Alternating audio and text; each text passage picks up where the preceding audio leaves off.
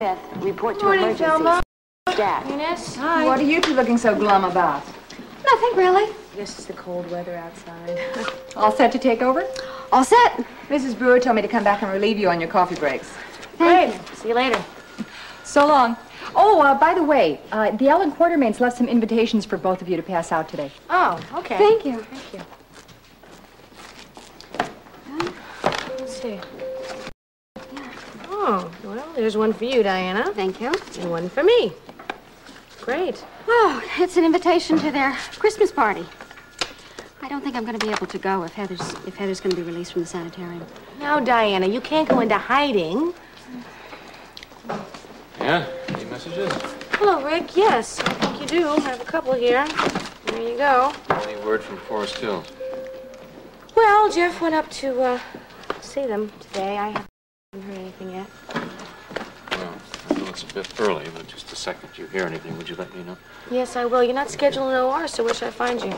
No, I'll just be making rounds. I have nothing on schedule unless an emergency comes up or something. Okay, I'll be sure to find you.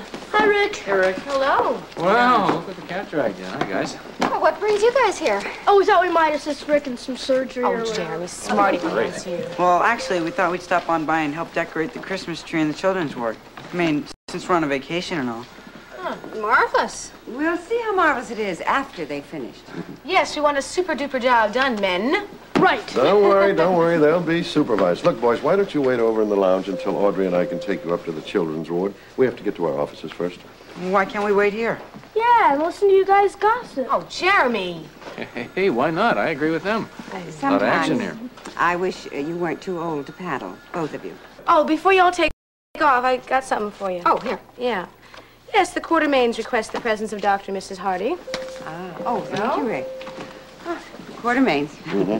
Let's see one for you, Rick. They did say that it would just be a family and a few friends, though. And I don't think there's any reason why I would have been invited in the first place. You'll excuse me. See you later. Oh, man, my big mouth. I just wasn't thinking. Thinking about what? Look, do what I told you, boys. Go on over to the lounge and wait for us. Okay. See you later. Now, don't be too upset about Rick. That's true, Ann. People just have to get used to the fact that Rick and Monica no longer mean anything to each other personally. Come on. Yeah. Take a seat, will you? Yes.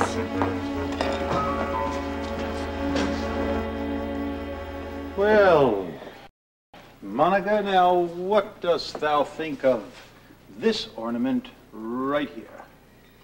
Whatever you say, Ellen. Such enthusiasm. Oh, it's a beautiful tree, isn't it? I think it's lovely. You know, darlings, I think it's the prettiest tree that you've ever had. You know something, darling? You say the same thing every year.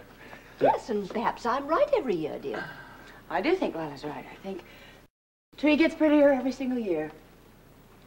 Do you really feel that way? Well, Ellen, I don't know many people who go around saying that their tree gets uglier every year. Forget it. Ah, foolish me. There I was thinking you were getting into the Christmas spirit. I should have known better. Oh, Alan, dear, please don't make cryptic remarks. Yes, Ellen, would you, hand me that box of ornaments, please? What, these? Yeah. Yeah. Thank you. Oh, I'm glad it's going to be a smaller party this year, aren't you? Very glad. You know, at large parties, I always feel afterwards that I talked incessantly to everyone and never said anything of the slightest importance to anyone. But then, of course, perhaps I never do. Mother, what are you doing? Oh, just making sure that you invited everyone. Are you sure you did, Monica? Well, yes, I'm fairly sure I did, yeah. Mother, that's last year's Christmas list. Well, of course it is, dear. It's an excellent way to check and make sure that nobody's been forgotten. Oh, okay, fine. And, Alan, don't take that condescending voice with me, please. I am not senile, you know. Yes, come on, Alan, please. I'm almost through anyway. I'm down to the W's now. Aha! You see? I do not find an invitation checked off for Rick and Lesley Weber. Why not? Oh, well, Alan, I didn't think you wanted me to invite them. You didn't think I wanted you to invite them. I didn't want you to invite Rick, Monica, but I certainly wanted you to invite Lesley. Thank you, Mother. I apologize. It's a good thing you did double-check. Ben, you are insisting that I invite Lesley. Indeed, I am insisting. I work with her every day. It's going to be very strange if she isn't here, Monica. All right, then, Ellen, I will have to hand-deliver the invitation because I really don't trust the mails this time of year. Now, what about that other Weber situation? What do you mean? Well, I see that Jeff Weber is on your list, but I ran into Audrey Hardy the other day, and she tells me that there's this possibility that Jeff's wife may be allowed home for Christmas. There it is, Mother. What do you think? Oh, darling, it really is beautiful. I think it really is the best ever. I agree. Now, darlings, let's try to have a Merry Christmas. Alan, Monica? Lila, of course we will. Perhaps it'll be a little more festive this year, now that we have Alexandria with us, don't you think? Well, it certainly will be lively, that's for sure. Yes, well. Now, darlings, I think if you don't mind, I will go upstairs to our wing. Oh, dear, I do miss Edward so much now that he's become involved in all this back-to-work business. Of course, the whole thing is utterly ridiculous. I mean, after all, we've made our money. He doesn't have to work so hard. I know that, Mother, but a man has to have an outlet, really. Yes. Oh, look at Alan and his involvement with Susan Moore. Involvement? Allow me to take a moment, Mother, to clarify that rather vague remark by my wife. I am involved with Susan Moore as co-owners of the campus disco, that's all. Oh, well, let's try not to fuss too much, dear. With the decorations, I mean. Yes. Even my poor mother can't take the strain of our relationship anymore. Well, even poor Monica cannot take the strain of our relationship anymore. Then why don't you try to do something to ease some of that strain? I have been making every effort, Alan. I have been pleasant to your mother. I've been decorating the tree. However, you have seemed to want to make nasty, snide comments all morning. What are you talking about? You were the one who just this moment made that ridiculous remark about Susan Moore.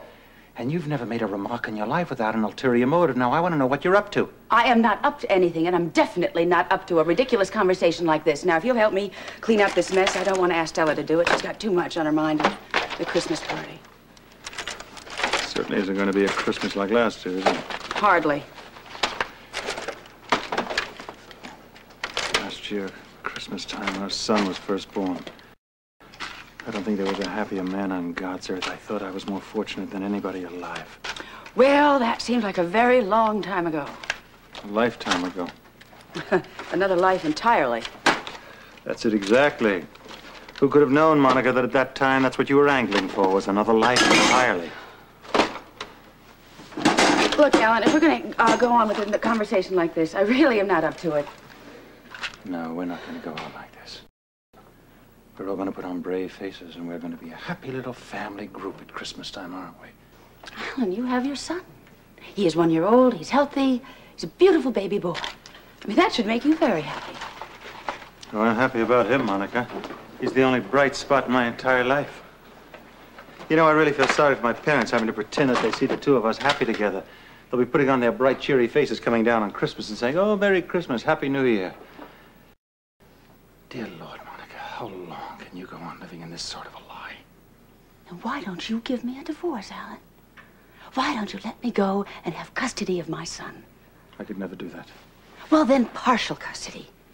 Alan, for heaven's sakes, you could go out, you could make a new life for yourself without me. I can't. Why? Why, Alan? You're just as miserable as I am. That's right, Monica, I am. But it'll never be over between us. Never. And if it ever is, it'll be when I say so.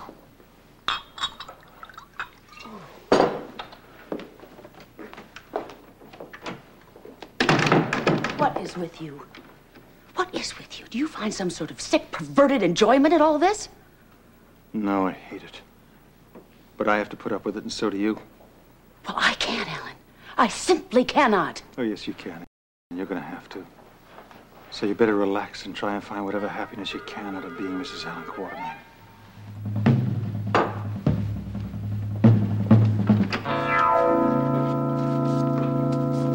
Gee, that's funny. What is? Well, I can't find an invitation for Rick or Lesley to go to the Quartermaine party. Well, I guess I can understand about Rick not being invited. Amy, maybe all of the invitations haven't been sent out yet. No, because I looked at all the W's and there's one for Amy, Jeff Weber. why don't you make the entries into the log and stop being so nosy? Yes, ma'am. Good girl. Well, did we get Jeremy and Tommy to work in the children's ward? Oh, yes, they're very hard at it. And they're being quite marvelous with the children, I might add. And Audrey and I are going over to the lounge. She wants my expert opinion on some very important assignments. Assignments, eh? Who's to do what and when for the Christmas party? Oh, well, that sounds mighty important. Oh, we all know what Dan Rooney's going to be doing, though, don't we? Oh, indeed we do. Ho, ho, ho, ho. Oh, what's all this? Oh, Rick, do you have a minute? Sure. What would you like, Steve? I've been meaning to ask you how your new clinic is coming along. It's coming very nicely, thank you. We ought to be ready for the formal opening very soon. Oh, that's wonderful. Yeah, a lot of thanks go to Lesley. She has been just super in helping getting the place ready. Oh, she's been a great help with the Heather situation, too. Yeah, indeed she has. We're all very grateful to her. I don't know what my kid brother would have done if Heather could come home from the holidays and having to stay someplace else. I think at Leslie's is the only answer. Oh, I think staying at Leslie's is a perfect solution. I do, too. It's certainly good neutral ground. Yeah, it'd probably give Heather a chance to spread her wings a little and see if she's ready to come out to the real world. Rick, I hope you won't be too busy with that new clinic to miss our hospital Christmas party. No way. I wouldn't miss it for the world. Oh, I'll good. be there. Oh, you will? Well, Good guess. I've been making out a list of what people are going to be doing, and Diana and Ann are going to hand it out to everyone. All right, but whatever I can do, don't hesitate to call. Just let me know. See y'all later. Right. Mm-hmm. Yes. Oh, Diana, if you need me, I'll be on 7, seeing a patient. All right, Rick. And any word at all from Forest Hills, please let me know. Yes. Thanks. I'll get that. Nurse Blevins called the fifth floor desk. Not me. Oh, I'm fine. Diana, why don't you go? You sure nobody else wants coffee? No, I'll take one when you get back, okay? Okay, I have to run an errand on 7 anyway. Thanks a lot, Thelma. See you later. Bye-bye. Bye. Rick! Yeah? Any word from Jeff? No, not while I was at the desk. I would like to talk to you. Do you have a minute? Sure, of course I do. You look very pale. You want to go over to the lounge? Oh, do I? Yeah. You feeling all right? Well, it's not that I feel bad or anything. I mean, it's certainly nothing you could put your finger on, but that's kind of what I wanted to talk to you about. All right. I was wondering if I could have a checkup. Well, as a nurse, you must have some idea of how you feel. Now, if you can't put your finger on it, fine, but give me some idea of what's wrong, what you're feeling. It's mostly, well, I get this kind of feeling of panic, you know, and then I start hyperventilating, and I just want to make sure that nothing was physically wrong with me, you know? All right, we'll schedule a complete cardiac exam. Thank you. I'd really appreciate it. Diana, do you feel that this could all be caused from nerves, emotions? It's very possible. I mean, I've been in this sort of state of panic, you know, ever since I found out that Heather was coming back for the holidays. Yeah, well, that's understandable, but I think we ought to check this out medically anyway. Okay, all right. Thank you. Sure. Oh, listen, I've been away from the desk for far too long. I'm sorry. I dragged you away before you even had a chance to get your messages. No, I'll do that right now. What I want you to do is be sure and call my secretary, and you arrange for that exam. Okay, I will do. Probably being silly about all these fears about Heather, you know? Oh, not at all. Taylor, when she hears the news. Oh, my God. You're all right, Diana? Here, Diana, let me take a look at you. Okay. Oh, Hey, that's a pretty bad let me get burn. some ice. I'll be right back. Oh, I'm so sorry. Oh. Would it be a wild guess to say that you heard about Heather? Hi. Well, hi. Listen, I'm yourself. sorry if I hung you up, but Mom wanted to get over to Lesley. She didn't want to wait for me, so I stuck her in a cab. I'm sorry. Enough. Would you just tell me what the news is? What happened? She's coming home. That's great. Yeah. You don't sound exactly thrilled. It's just been a tough day already. Well, I'm sure I can understand that. Mom's been a bundle of nerves all morning. I thought she might calm down a little bit after Nelson told her that Heather could spend the holidays with her, but she was still pretty uptight about something. Jeff, you have to realize that Alice knows exactly how you and Ann feel about each other. Yeah. I guess that could be it. But, Rick, I'm telling you, for some reason, Mom is scared to death about Heather coming home. We all are to some extent. Yeah, especially Diana. I gotta find her and tell her the good news. She may already know. She was here earlier. I didn't see her. Yeah, she was here, and she happens to be very worried about the entire situation. Oh, come on. Can you blame her? What bothers me, Jeff, is that Diana, I think, is making herself physically ill because of these emotional problems. And I think all of us have to see to it somehow that Diana and Heather don't get together while they're here during the holidays. I think that's a very good idea. I don't want Diana going off the deep end. Should we take a look?